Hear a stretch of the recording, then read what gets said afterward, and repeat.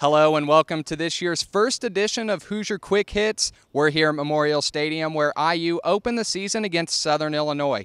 And what a tale of two halves it was. After trailing 32-21 at halftime, Coach Wilson brought the team into the locker room, regrouped them, and sent them a strong message which paid off as the Hoosiers came out strong in the third and went on to win the game 48-47. And I said, can I just say something real quick?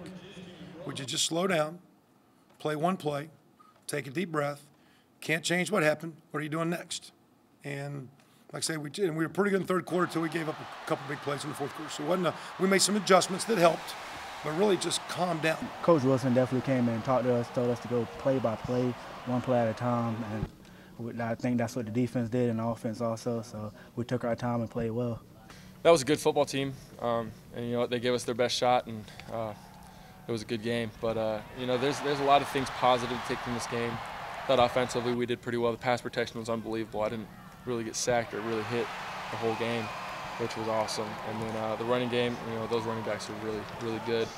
And then you know, I just think you always make your most improvement from game one to game two. That's the theory, and I really believe in that theory. And yeah, so I mean, I really think, there's no negatives if we learn from things. And tonight's season opener also marked Nate Sudfeld's first game back after his shoulder injury ended his season early in 2014. Let's toss it over to Brandon Farkas, who has more analysis of Sudfeld's performance.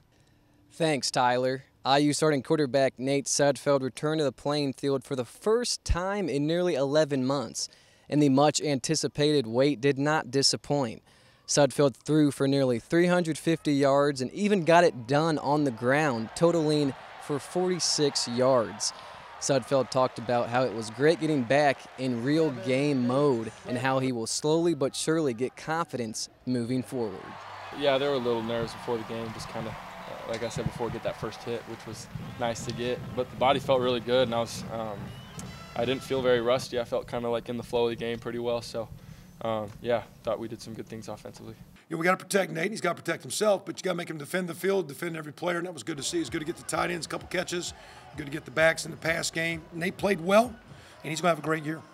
Lately, Sudfeld has become Indiana's unquestioned leader, and being the commander of the offense requires not being afraid to voice your opinion when necessary. In the season opener against SIU, the IU quarterback was vocal on the sidelines to allow the coaches to hear his perspective in regards to the Salukis defense. He was pretty demanding on the sidelines. He got like, I want this and this. What we did in practice, they're lining up differently. I don't want that. Give me this one. Give me this one.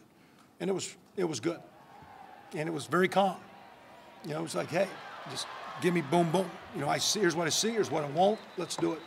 And he was right on. I just know what I like a lot more, and I was not afraid to tell Coach Wilson or Coach Johns just what I saw out there and what routes I wanted to get out there. And it was a very good working relationship with all three of us, kind of, you know, what we're seeing and what we want to attack, and they were listening to me, which I really appreciated. So yeah, I was just kind of seeing, I had the best point of view of all of them, and they trust my, you know, my say, so it was cool. Well, that does it for us here at Memorial Stadium as we wrap up our first edition of Hoosier Quick Hits for the 2015 IU football season. But be on the lookout for our first episode of Hoosier Sports Night coming out this Wednesday on September 9th. Also, we'll be at next week's game as the Florida International Panthers travel up north to Bloomington for a night game, 8 p.m. kickoff there. But for now, follow us on Instagram, Twitter, and Facebook at IUSTV Sports. For Tyler Ratz, I'm Brent Farkas. Thanks for watching.